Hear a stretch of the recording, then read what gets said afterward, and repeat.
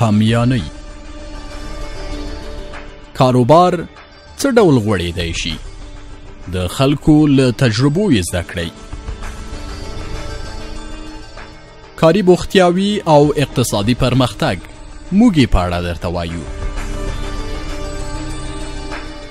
همیانۍ په افغانستان کې د فعالو فابریکو پېژندګلوۍ ته ځانګړې شوې خپرونه.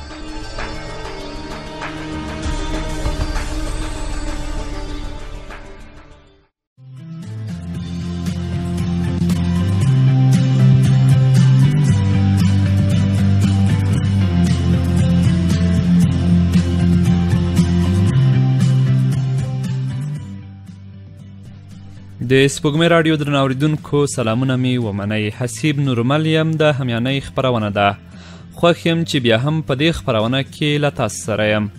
لکه څنګه چې تاسو ته معلومه ده، همیانۍ سوداګریزو مسایلو ته ځانګړې شوې خپرونه ده چې پکې د هېواد مشهورې فابریکې درپېژنو. د نن په خپرونه کې مو د شیګل بوټ جوړولو فابریکه درپېژنو. په خپرونه کې مو د یادې فابریکې له مشر میوند آریان سره خبرې کړې. هیله ده را سره ستړي نشئ، د خپرونې تر پای شیبو را سره پاتې شئ.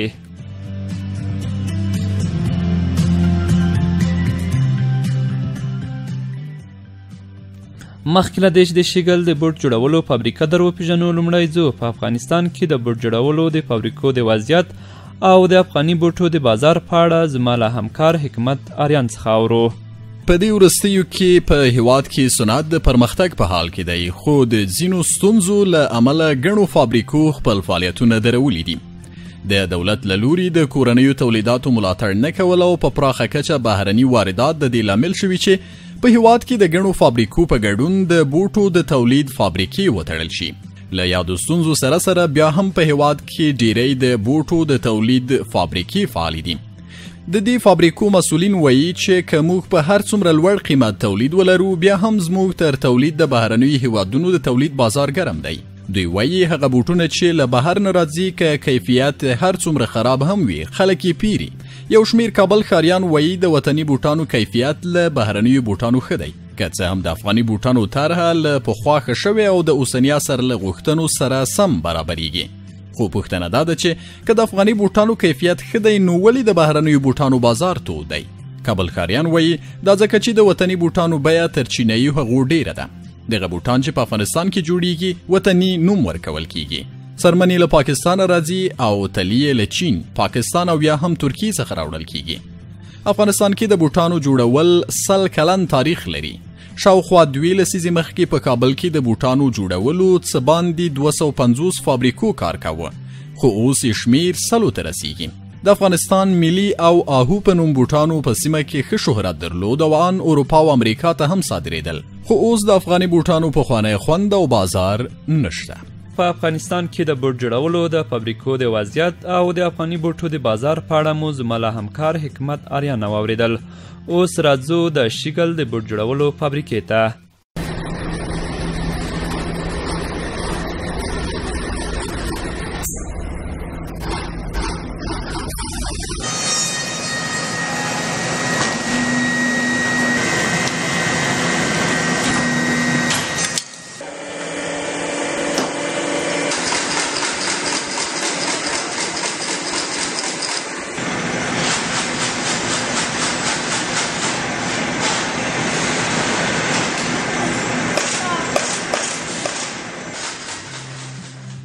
د شیګل د بوټ جوړولو فابریکې د کورنیو جګړو په وخت کې په پېښور کې وه چې هلته یې د افغان شوز تر نامه لاندې فعالیت کولو. 2 کاله کیږي چې فابریکه له پېښور څخه کابل ته راوړل شوې. د شیګل فابریکې مشر میوند آریان وایي کله مو چې فابریکه هېواد ته راوړله، نو نوم مو ورته شیګل غوره کړ. آریان وایي افغانستان ته د فابریکې د راوړلو ستر دلیل دا و چې کله مو په پېښور کې تولیدات کول، نو ډېر صادرات به مو افغانستان ته کول. وروسته مو دا ښه وبلله چې باید فابریکه افغانستان ته انتقال کړو، څو هغه ستونزې مو حل شي چې موږ د بوټو د صادراتو په برخه کې لرلې. آریان زیاتوي په پېښور کې مو تر ټولو لویه ستونزه دا وه چې هلته مو پرته له افغانستانه بل ځای ته صادرات نشوای کولی. دی وایي په پېښور کې هم په څو محدودو ځایونو کې زموږ بوټ پلورل کېدل.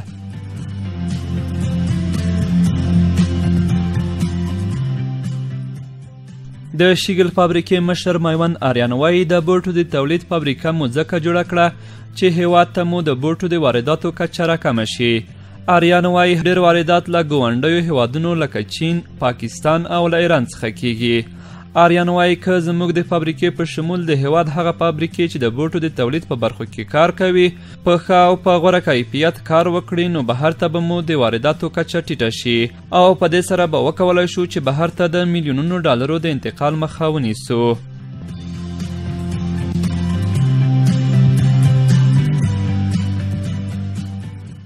د شیګل فابریکې مشر وایي چې په فابریکه یې 180,000 ډالره پانګونه کړې. په فابریکه کې 20 کسان کار کوي چې هر یو یې 2 یا 3 شاګردان لري. شیګل فابریکه په هېواد کې 6 عمده پلورنځي لري چې په هر پلورنځي کې 2 کسان کار کوي. په فابریکه کې هیڅ کوم بهرنی کارګر نشته. د فابریکې مشر میوند آریان وایي دا د ویاړ ځای دی چې زموږ سره هیڅ کوم بهرنی کارګر کار نه کوي. دی وایي د فابریکې ټول کارګر افغانان دي.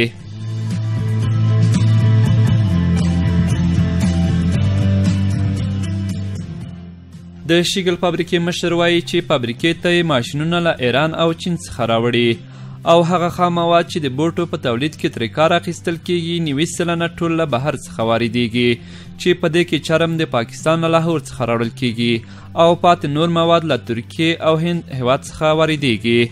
دا یې وایي په افغانستان کې د څرمنو د پروسس او د چرم د جوړولو داسې فابریکې نشته چې موږ ته په ټیټ قیمت او لوړ کیفیت چرم جوړ کړي څو موږ په ټیټ قیمت او پر وړ کیفیت بوټ بازار ته وړاندې کړو. د فابریکې مشر وایي چې د افغانستان ټولې څرمنې پاکستان ته واردیږي، هلته ترې چرم جوړیږي، بیرته یې پر موږ پر 2 چنده قیمت پلوري.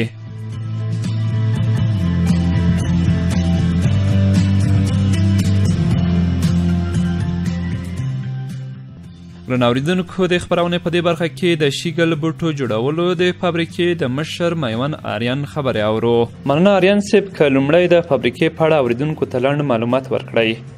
ډېره مننه ستاسو له راتګ څخه. د فابریکې نوم چې تاسو ته معلوم ده شیګل په نامه ده. کله چې په افغانستان کې کورنۍ جګړې ولې موږ په پېښور کې هم همدا فابریکه خو په بل نامه باندې د افغان شوز په نامه باندې موږ هلته تولیدات درلودل. بیا چې کله افغانستان ته چې کله موږ دا فابریکه را انتقال کړه 2.5 کاله کېږي چې همدلته موږ فعالیت کوو او د 2.5 کالو کې تر اوسه پورې دا فابریکه په خپل ښه زور شور سره روانه. شیګل فابریکه یوازې د نارینه‌وو بوټ تولیدوي که د ښځینه‌وو بوټ هم تولیدوي؟ د موږ اوس ډېر تمرکز په د ښوونځیو په بوټانو دی چې ښوونځیو ته بوټان جوړ کړو، با کیفیته بوټانې او هغه بوټان چې هغه ډیزاین او هغه څیره د بوټ خاصتا د خپل د ښوونځیو دپاره چې هغه په نورو هېوادو کې لکه په اکسفورډ او په لندن په دغو نورو ځایو کې هم همغه شی کارول کېږي. خو زموږ په افغانستان کې توپیر دا دی چې موږ یوازینی له څرمن څخه دا بوټان جوړوو. دوم برخه زموږ د نارینه‌وو بوټان دي. نارینه‌وو په بوټانو کې موږ سرمایه‌ګذاري ډېره کړې ده او امید دا لرو چې په راتلونکي کې موږ دغه بهرني هېوادو ته مواسو. او د ښځینه په بوټانو کې په اوایلو کې موږ وتوانېدو چې تر یو حده پورې تولیدات ولرو، خو دغه خام مواد راواردول او د خام مواد پیدا کول ډېره تنوع غواړي. ښځینه طبقه چې ده هغه ډېر په بوټانو کې ښایستوالی او یا مثال ډېر تغیرات او ډېر ژر ژر یې غواړي. نو دغه باعث دا سو چې اوس دپاره هغه کار د یو لنډ مودې دپاره ودرو. آریان صاحب که د خامو موادو په اړه راته ووایي کوم مواد چې بوټ ترې جوړیږي هغه دلته په هېواد کې پیدا کیږي؟ له ډېره بده مرغه زموږ تقریبا 90% چې کوم بوټان ځینې تولیدیږي، کوم توکي چې زموږ کارېږي هغه ټول موږ له بهره راواردوو. په عمده ځای چې موږ څرمن راواردوو هغه د پاکستان هېواد لاهور دی. دا یو ډېره ستونزه په اصطلاح زموږ لپاره ستونزه ده. بل مثال د دې چې کوم تل موږ راغواړو، سریښ راغواړو، سریښ هم له هند راغوښتي، تل مو له ترکیې راغوښتي او ځینې نور مواد واړه مثال بند بوټ ته یا بل شی ده دا هم له پاکستان لاهور نه راغوښتي او ځینې ماشینالات هم بیا له ایران او له چین راغوښتي. په روز کال په هرات کې یو فابریکې خپل فعالیت پیل کړی دی. یوه ستونزه دا ده چې بیې لوړې دي. موږ نشو کولی چې هغه څرمن که موږ له د خپلې افغاني کمپنۍ څخه واخلو نو که له هغه نه موږ بوټ جوړ کړو دا به لوړ قیمت باندې موږ ته تمامېږي او د افغانستان مارکیټ تر اوسه پورې د لوړ بوټ د اخیستلو عمده بازارونه موږ نه لرو چې عام خلک هم په همغه بوټ باندې یا هغه بوټ ترلاسه کړي واخیستلی شي. دلته د ښه بوټ یا د ډېر ښه بوټ د ښه کیفیت په نظر کې نیولو سره مجبور مو ښه په اصطلاح مواد یا توکي ورته برابر کړو چې هغه د هغو لوړه اتوماتیک شکل مستقیم اغېزه لري. نو دې دپاره هغه مارکیټ بیا بېرته لاسې ځي. نو د اوس لپاره چې کوم دغه په هرات کې فابریکه ده دوی تولیدات لري خو دوی هم اوس بهرنیو هېوادو ته استوي. د عمدن د افغانستان د مارکیټ لپاره نه دي تاسو پرې پروسس کړي. مننه آریان صاحب، که د مشتریانو د ذوق په اړه راته وایي ډېر خلک کوم ډول بوټ خوښوي؟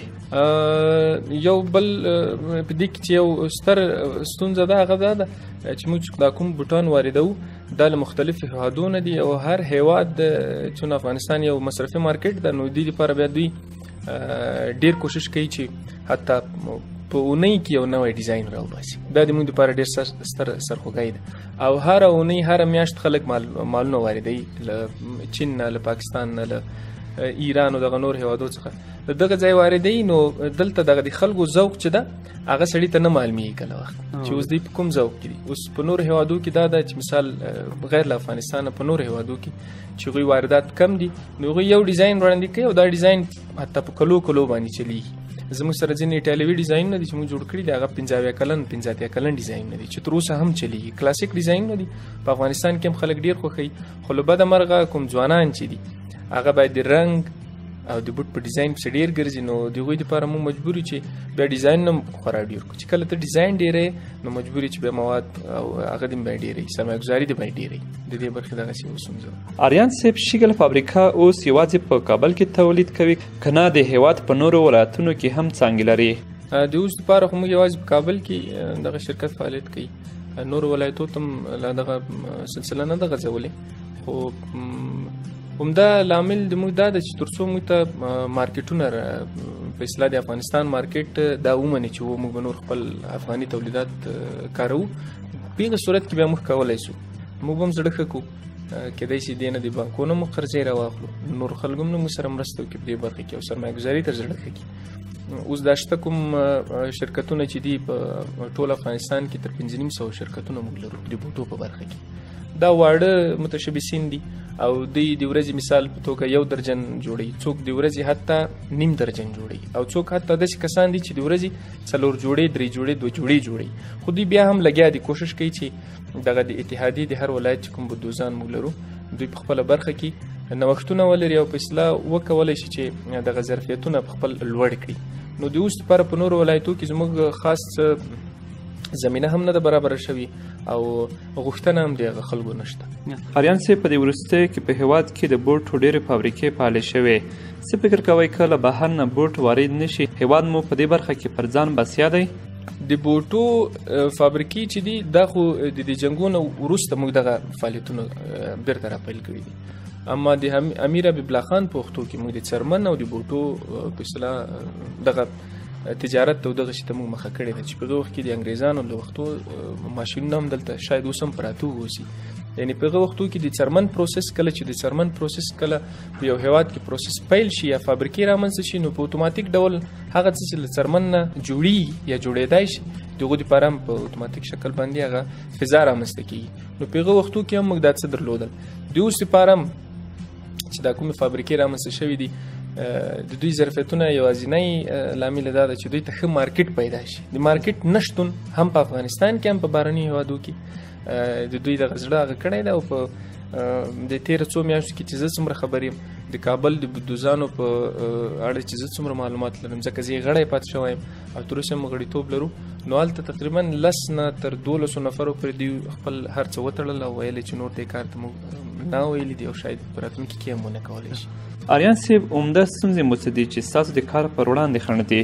عمده ستونزې د موږ تر ټولو عمده ستونزې په هره برخه کې اوس یو فابریکه دار چې بوټ جوړوي دا نشي کولی چې دغه دپاره خام مواد هم دی په اصطلاح تولید کړي او بیا بوټ دې جوړ کړي ځکه دومره سرمایه ګزاري دلته څوک نشي کولی. د موږ هغه عمده ستونزې د اوس لپاره تر ټولو عمده ستونزې یو د مارکیټ نشتوالی دی په داخل کې او بل عمده ستونزه د موږ خام مواد دي چې موږ له بهر نه راوړو. که د څرمن فابریکه دلته چې مخکې ویل فعالیت کوي، خو که دوی داسې توکي څرمن پروسس کړي چې هغه زموږ د مارکیټ سره سمون وخوري، یعنې د بیو هغه ډېر لوړې بیې ونه لري، نو موږ بیا له هغو سره هغه لاره وړی شو، دوی هم له موږ سره لاره وشو، موږ ستونزه نه لرو. د موږ همدغه دوه عمده لاملونه دي چې یا ستونزې دي په اصطلاح چې موږ نشو کولی د اوس لپاره هغه مارکیټ په خپل لاس کې ونیسو. له حکومت نه مو غوښتنې څه دي؟ له حکومت څخه مو مشخصې ځینې غوښتنې دي، هغه دا ده چې یو خو د بودوزانو دپاره دوی باید په صنعتي پارکونو کې یو مشخص ځای وټاکي چې ټول بودوزان هلته ولاړ شي او هغه مشخص ځای وجود ولري. دومه خبره دا ده چې د برېښنا په برخه کې دوی په ټولو په ځینو برخو کې مثال که چېرته په صنعتي پارکو کې موږ ځای ولرو نو هلته به د نرخ به هم ټیټ وي برېښنا، خو که د کابل په نورو برخو کې اوس لکه دا اوس چې موږ فعالیتونه کوو 12 روپۍ فی کیلو واټ ورکوو، دا د موږ لپاره ډېره ستونزه په اصطلاح ستره ستونزه ده، ځکه موږ مصارف ډېر لري د برق. موږ همیش باید خپل فابریکې روښانه وساتو، یعنې ګروپ ډېر نور شیانو ته اړتیا ده چې هغوی همیش موږ هغو ته اړتیا لرو چې باید ووسي. بله ستونزه دا ده چې موږ ته سبسایډي هم نه راکول کېږي.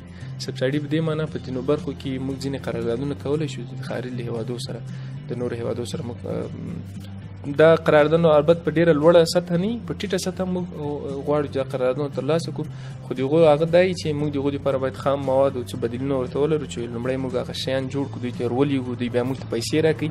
په دې برخه کله وخت موږ سرمایه‌ګذارۍ ته اړتیا پیدا کوو. موږ چې کله بانکونو ته ورځو نو بانکونه موږ نه سود اخلي او دا د موږ لپاره په ضرر تمامېږي، ځکه زموږ فروشات ډېر کم دي نو هغه سود بیا نشو پوره کولی. نو د دې برخه کې که دولت د ملي بانک سره ځینې نور پښتني بانکونه دي چې په تجارتي برخو کې موږ ته سبسایډي راکړي، یعنې په اوږدمهاله لنډمهاله او منځمهاله توګه باندې موږ ته په اصطلاح موږ ته قرضونه راکړي او دا قرضونه بغیر له سود نه واوسېږي، دا به د موږ لپاره هغه وي. آریان صاحب په پای کې به مو هغه هیوادوالو ته پیغام څه وي چې غواړي ستاسو په څېر په خپل هیواد کې پانګونه وکړي؟ دا خو ډېر ځکه زه شخصا د دې کار مسلکي نه یم ولې ډېر مینوال یم د دې کار او دا ځینو ملګرو زه تشویق کړی یم دلته سرمایه‌ګذاري بیا له سره وکړله او دا کار پیل کړ. دا ډېره مهمه ده چې زموږ ځوانان په لومړیو کې هغه څه چې په افغانستان کې تولیدېږي لومړی د هغه وکاروي. ستونزې به ولري، بوټان به ستونزې ولري، ځینې نورو توکي چې په اصطلاح په افغانستان کې تولیدي یا به هم ستونزې ولري، خو د ستونزو سره سره که دا چې دوی وزغمي او په اصطلاح اکسپټ یې کړي یا قبول یې کړي او ویې کاروي، دا به د موږ باعث د تشویق وګرځي. موږ به هم په راتلونکي کې نور هم پانګونه وکړو، کوشش به وکړو چې هغه بوټان چې دوی خوښېږي د دوی په زړه یې ورته جوړ کړو.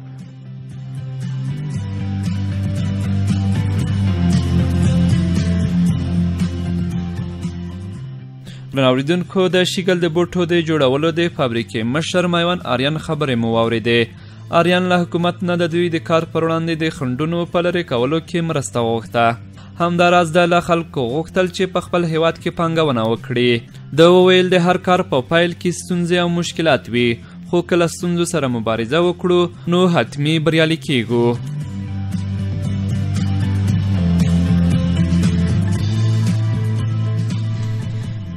درنو اوریدونکو دا وه د همیانۍ خپرونه چې له سپوږمۍ راډیو څخه مو واورېده. تر بیا چې له یوې بلې خپرونې سره ستاسو چوپړ ته راځم، تر هغه مو په لوی او بښونکي خدای سپارم.